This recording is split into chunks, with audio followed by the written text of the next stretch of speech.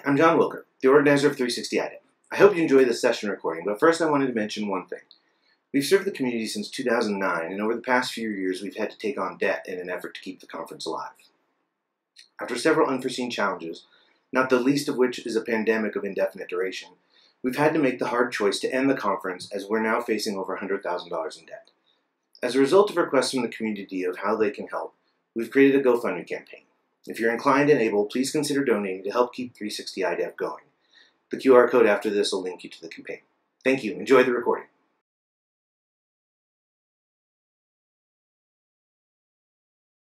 For a while now, we actually got the help of Tim Condon involved with this.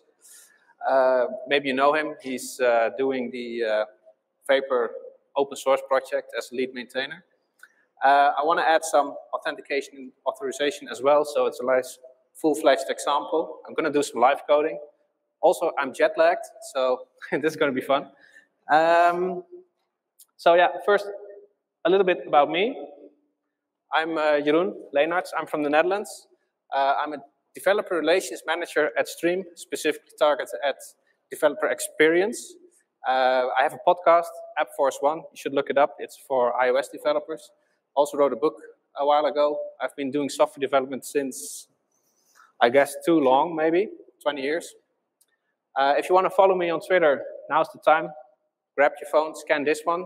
You will have an instant follow on my App Force 1 profile on Twitter. And at the end, I will have some links available as well for you to have a look at, and so that you can get access to all the source code and all the samples so that you can play around with it yourself. So yeah, why talk about building a VaporSwift backend integration? It's an interesting question. Oh, I forgot this bit. Let's go back. Why talk about building a VaporSwift backend integration? For a number of reasons, because the main language that you use on iOS is of course Swift, and using a backend that's written in Swift as well is really cool because it allows you to stay within the same programming language, and you could potentially reuse logic on your front end and your back end. So just a little bit about Stream. We have a chat SDK. If you want to build chat into your product, come talk to us, come talk to Kimmy or Nash or me. They're sitting here at the front, but we will be at the booth for the rest of the conference a lot of the time. And it's a way that you can integrate chat in your product really fast, like a couple days instead of months or weeks. And we have a free trial available, and you do not need a credit card to get started. Really cool. We have UI components available so that you can get started really quickly. And you can build any chat use case that you'd like. We're trusted by many companies. Some icons here. You might recognize a few. Not going to name all of them, but that would be really long-assed. Sorry, that would be really long-winded. So, why use VaporSwift?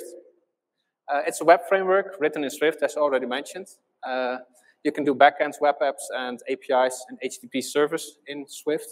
And the nice thing is that you can stay with your primary language that you're using for content, most likely as well.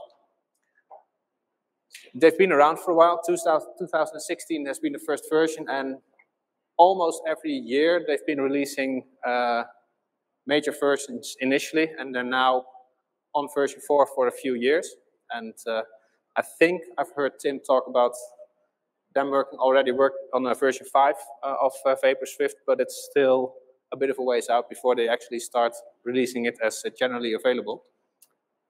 So why VaporSwift? It has a small footprint on the server, so it's very memory and CPU efficient, especially if you compare it to scripting languages. It has a quick startup time, so if you use it in a function as a service type of setup, there's no just-in-time compilation involved. There's hardly any warm-up. You just call your function, and it's available much quicker than, for instance, a Python-based function or even a Java-based function because of the garbage collector and just the warm-up time of a virtual machine. Also, it's much more deterministic in the behavior that you get because the memory allocation and deallocation is done with Arc, which is deterministic in its behavior compared to a garbage collector just start collecting whenever. And of course, as I already mentioned, you can work full stack in Swift. So what am I going to be building today with a lot of sample code? It's going to be a VaporSwift backend that will integrate with Google, GitHub, sign in with Apple. I have some brackets on that because I cannot do a site association with localhost, so I cannot demo that. And we will integrate with the Stream backend. There's going to be a number of things that I will be needing. A VaporSwift project, of course. So that's going to be the main topic of the talk. A database, because we need to store stuff, but that's just in a Docker image, so not very interesting right now. Several Swift packages will be involved, and you need an account with some of the backend services. So let's get started.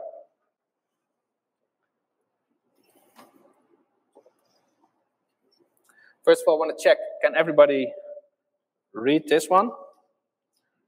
Is it big enough? Yeah?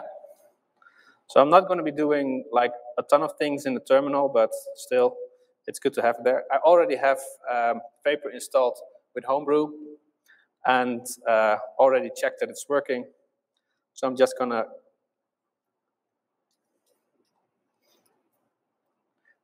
clone some code there. Hope I'm on the right Wi-Fi. So what I just did is I made a directory, CD'd into it, and I basically created a new Vapor project on a template repository that we have available. And I'm going to open up the package file so that we can switch to Xcode, so that we have a nice IDE. I'm going to check if it's legible again. Needs to be bigger, right?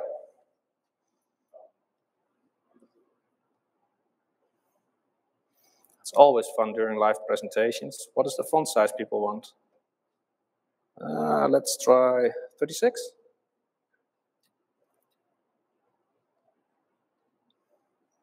There we go.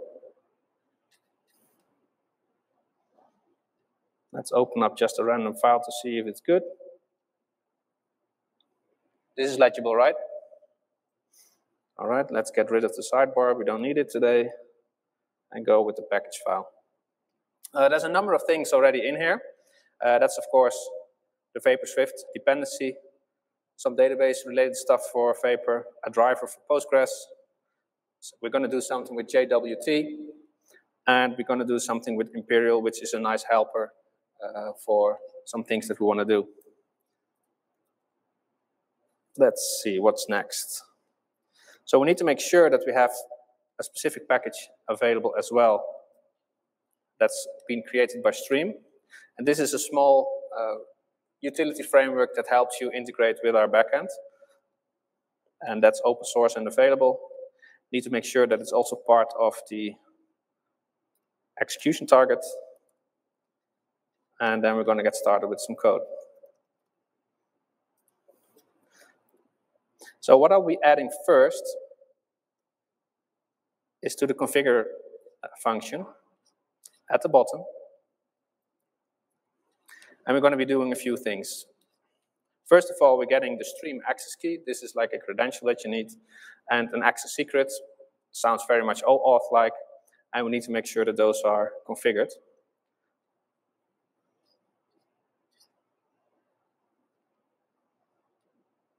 Yeah, there we go. I'm wondering something here. Yeah, that should be good.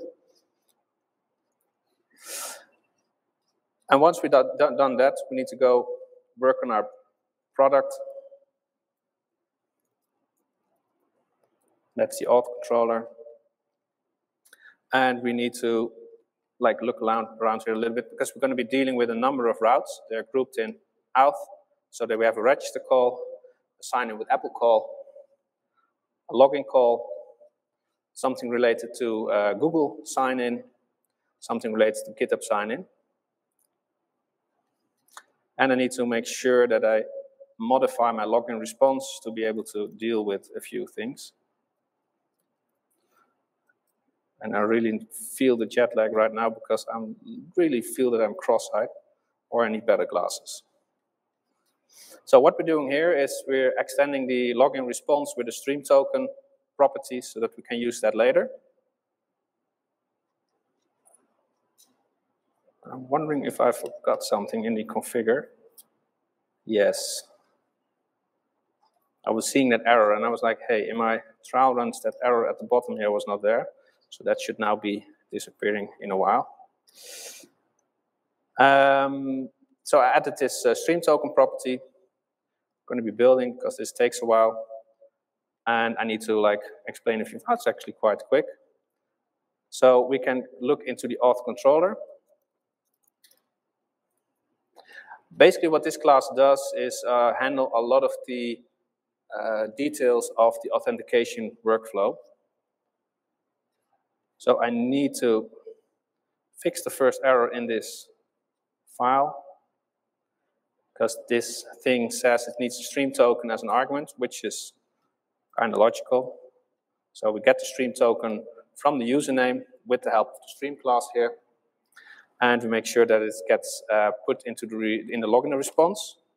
Need to get rid of this because that's not correct anymore. And let's see, this should be good. Yeah.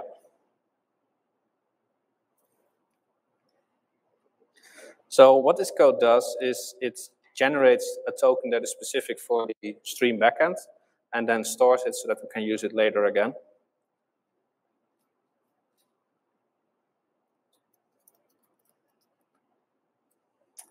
Part of OAuth is, of course, also that you do some redirection. So we need to update this as well. So remove the old redirect URL and delete it. And make sure that we add the stream token as a query string property to that as well with the JWT token, so that it gets sent to the authentication flow. So to get all of this started, of course, you will need to do some things on Google and with GitHub to get your OAuth configuration set up there. And I have a nice blog piece available that details all these steps, but just going through that here live on stage would be a bit much, because it's just making sure that you go through a few forms on GitHub and on Google. But in the end of my presentation, there will be a link to a blog article that also details those steps so that you can actually get started with those pieces of the puzzle as well. I also need to make sure, as we've seen before, that I also add some credentials to my configuration, because these things are being taken from the environment. That basically means that I have to make sure that those are indeed configured on my environment. So let's start doing that. We need to make sure that they're on the target as environment variables. This is going to be taking a few steps here. Not going to do it all manually. But I need to do the second one. These are all test credentials, by the way, so probably going to be deleting them sometime later today. That's the fourth one. 1, 2, 3, 4. Oh, I did this one twice, right? The fourth one. And then there's the fifth one. And the final one. Well, let's just throw in the stream credentials for this sample as well, because then we have the entire environment configured. As I already mentioned, I'm going to be skipping sign-in with Apple because of the site association I cannot do with localhost. One thing I do need to do is to run my database. It's really nice. It's a script created with Swift from the command line. Oh, I have to say what it needs to do. Please start my database. Database started in Docker, so that's good. We now have a database PostgreSQL running. And I think I can run the project now. Yeah. It should now all get started without much issue. Let's check on the console. Notice, yeah, it gives me a warning that I didn't customize my working directory. I'm not using any static assets that need to be served by the Vapor process. Otherwise, if you use Vapor, You have to configure that here in your arguments. What was it? I think it's the options. You need to make sure that you put the correct working directory there, because otherwise the process cannot find your static images and assets, but I'm not using those today. So, any questions so far about this bit? So this is the backend. Sure. I should do, and then local. I need to make it a little bit bigger, because it's a fun thing you can do with Swift on the command line. Where's the start? Because you can do a hash bang in a Swift file, really. And if you have this, and of course you have the Swift utility, command line utility installed, you can just do this. And then with some restrictions, basically foundation stuff, you can just script away whatever you want. And you can just start a process in this instance, for example, because we're just doing some things with putting together a shell command and then running the shell command and waiting for the results and reporting on the results in this little utility. It's just, just convenient. It's part of the sample code, so if you want to have a look at it, it will be available on GitHub. The next step, of course, since it seems that I'm running the project correctly, is to get started with the iOS code, and I've made this easy for myself. I'm still in the right directory. I'm like now filling some time because it needed to download some things, but it's already there. So this is a little sample project that I put together. That's basically an iOS application that will connect to our localhost backend, and we need to add some things to that.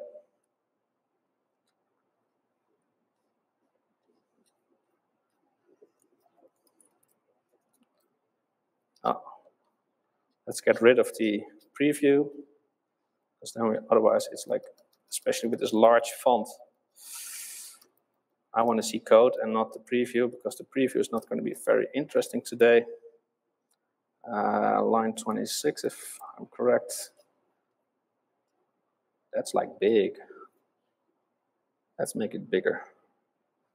All right, line 26. So basically what I will be presenting is a user interface with a couple of buttons. So a username, password field, login button, sign in with Apple, and a sign in with GitHub button. Basically, we're just going to wire up these buttons and make sure that I can at least show some example of working code at the end of my demonstration. And then, of course, if you want to look into this more yourself, all the code is available. We have documentation. There's a nice blog article. You can really dig in yourself, and you can just, it's all open source available. So if you want to do something with GitHub or Google or sign in with Apple in your own code, feel free to have a look at it and come up with the fix for your situation. So let's continue. I have to open the login view model. I did prepare my presentation with this very rigid scripting, because I'm jet lagging with an 8-hour time difference, and I wasn't comfortable with doing the live coding really live. So there should be a login function here somewhere. Let's go there. Yeah, it has a nice fatal error in there. Good practice, right? So let's paste it in there and see what we actually do here. So basically, if you hit this login button, it will put together a login string. Make sure that your username and password is encoded in it. That's what you see here, basic authentication, really. Not sure if that's the best practice, but hey, it works in my case, right? And then we post it, and then we start handling it. So if it fails, we should get a nice error message, and now have at least I didn't touch anything. Indication on screen that something has gone wrong. So yeah, and of course it's JSON encoding that we need to do here and there. So replace that bit. Then we have a completion handler. We need to put in some code there as well. So, did I get the correct one? Yeah. Yeah, so what this does, it will take the information that it has gotten from the Vapor backend, and it puts together a new request that can be used to authenticate with the Stream backend. So that's the how you should look at this is you have your client and you have your service provider, in this case Stream, because I just happen to work at Stream. And you need some server-side component to make sure that I shouldn't be moving around, I think. There it is. And it has some server-side component that actually does the authentication with you as the end user, and then make sure that you are actually who you say you are, and then with a server backend key, go to the service provider's backend, in this case Stream, and gets the credential that can actually be used by the client to start a chat session in this case. So that's what we're actually doing here. So we're putting together a new authentication call with a token, and we are making sure that this Stream backend. And I hope the microphone stays connected, and that I'm like afraid to move now, actually. I'm like really static at my desk now. So yeah, what this code does, it picks the details from this response and puts it in a new call and prepares it to be sent to the Stream backend in this connect user call, because that's a call that actually makes sure that the user has the correct information and that the session is being started. Actually, if you use Stream as a product, calling this connect user call actually makes that there's an active user on our backend. So, and we charge by the monthly active user. So this call, if you use a product. So somebody asked that yesterday at our booth. Now you know. So I need to do something with the OAuth sign-in view model as well.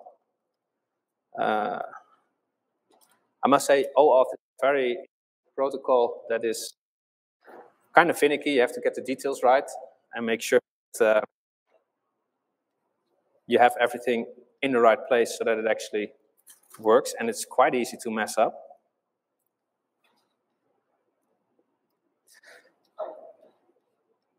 And this is related to basically the same thing we did earlier in the login function, but this is the same, but then for either Google, GitHub, to actually make sure that we do the OAuth flow with those backend authentication providers. As you might notice, there's no sign-in with Apple in these, but the sign-in with Apple is in the other, is in the blog post, so that you can also look at that if you want. So what this actually does, it makes sure that it creates the correct URL either for Google or for GitHub. So these are just the specified, sure that you have those. We have a scheme, and that scheme is being used for the callback from the web authentication flow back into the app. So that's stream vapor, colon, #, etc. And then we will try to do a web authentication session with all these parameters that we set up. And the ACE web authentication session is what actually makes sure that there's a web session ongoing within your app, but actually in a separate process, so that you can do the login with your own password provider, so that you are securely logging in without sharing your credentials with this application directly. And then the results are picked up if successful, and it is being presented on the user. So the session start is really what kicks off the process and makes sure that this web view is being displayed to the end user. I think I need to, this is one I'm not sure of, but I think I need to like build it. Yes, live demos. That's related to the Vapor demo. Let's clean it and build it again. I'm getting package resolution errors. That's an interesting one. Update to latest packaged version. That always does some magic. I have a nice. This is the interesting bit with Xcode. There's always caching going on.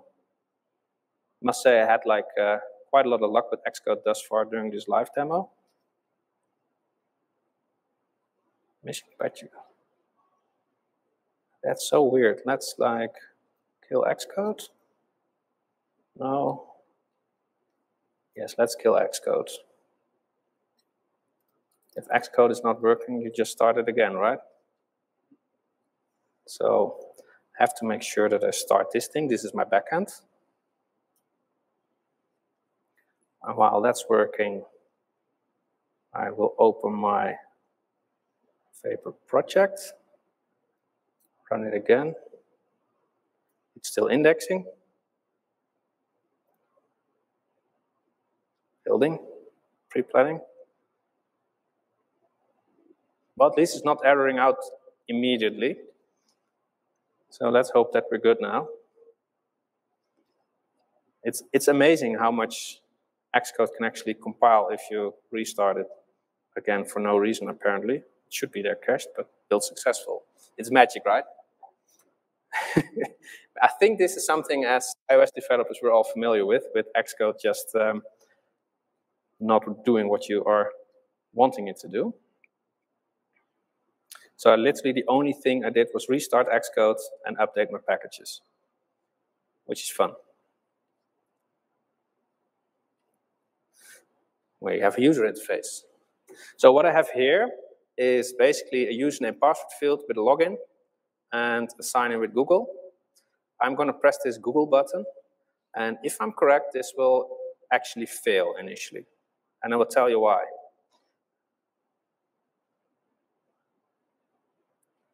Because it doesn't say it fails here,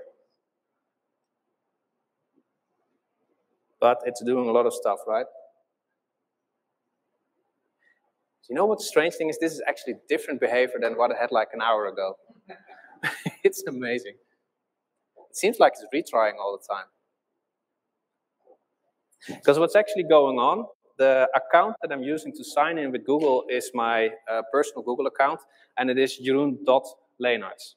And the stream backend does not accept a dot in a user ID in its backend. So, and it's trying to send that incorrect username as an ID. So I need to make sure that I replace this dot with something else so that at least the backend doesn't complain about that. So I need to go to the login view model. The login view model, not the login view. And then I think it was like line 93. That's username being used as an ID. And if my notes are correct, I can just outright replace this. And you wouldn't do this in production, right? I'm just replacing the dots with underscores. And let's see what this does. I actually have surprisingly few gremlins so far with my demo.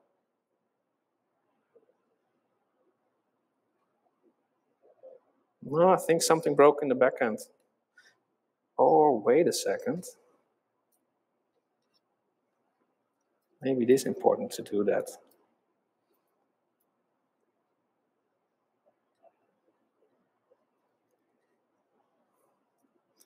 Just trying another API key. It's always good, right? It's always good to have backups.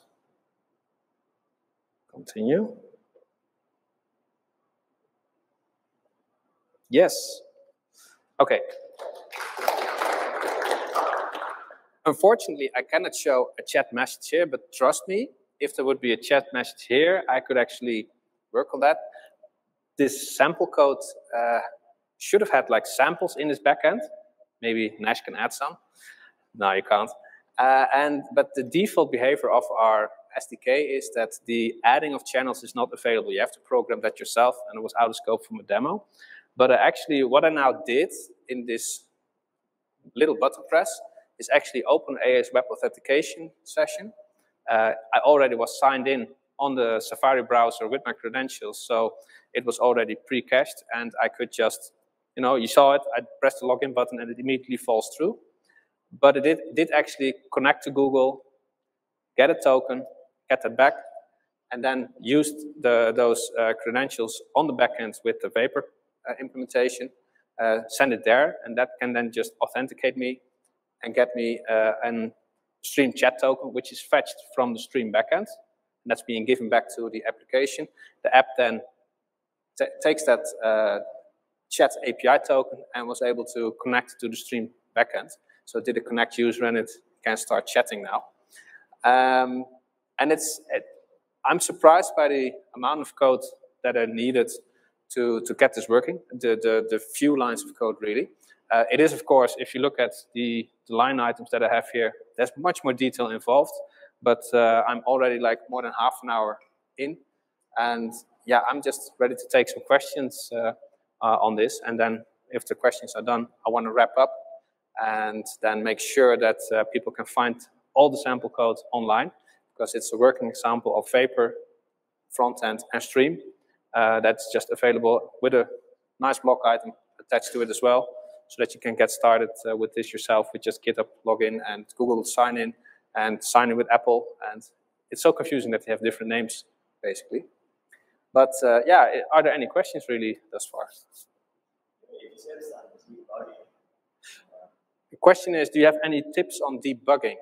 Well, basically, if you use Vapor, it is convenient for debugging purposes to run it in Xcode. I know a lot of developers doing Vapor development tend to use Visual Studio Code, but then the debugging is not as full-fledged as you would have with Xcode. But the problem with Xcode is, of course, it takes a bit more finesse to get the debugging working and to get it running compared to just running Vapor from the command line. And there's actually an interesting development that recently happened on the Swift.org site. And that's that there's now actually a Swift on the server page available there. This is being maintained by Tim Condon. And what's really nice is that there's development guides available there. And then if you look there, there's like a whole plethora of guides available that can help you with getting started with Vapor development on the server. Because they say Swift on the server, but all samples that they do right now are mostly based on Vapor. So, and there's good information in there. So, and this is up to date. And actually this page has been created like in the last 2 weeks, I think. And it has been a blog item on the Swift.org site as well. And I mentioned it in my podcast. Follow AppForce1 in your podcast player of choice. Does that answer your question? Azam, what's your question?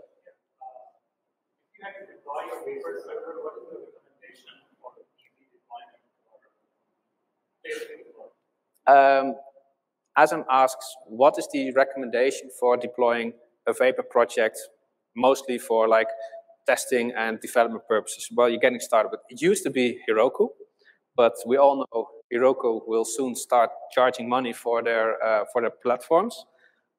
And what's very interesting about this site here, there's a page on deployment, and it has a number of, probably hard to read because it's blue and black, but it has some guides available on how you can deploy to EC2 as a Dockerized container, to Fargate, Amazon, to DigitalOcean, Heroku, which is costing money, Kubernetes and Docker, if any platform you like, and Google Cloud Platform.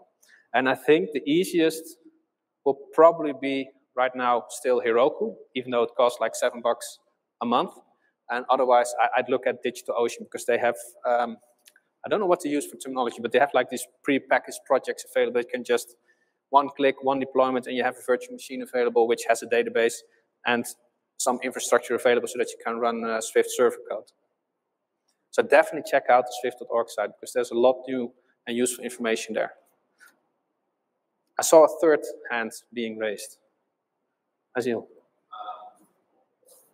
What's the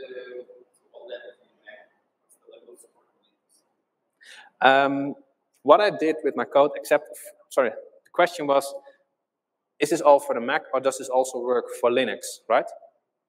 Well, what I basically showed thus far, everything should work on the server end if you do Swift development, except of course for the iOS code base. And yeah, it should just work on any platform that supports the Swift compiler and runtime. And that's any Linux that has support for it on the Swift.org side.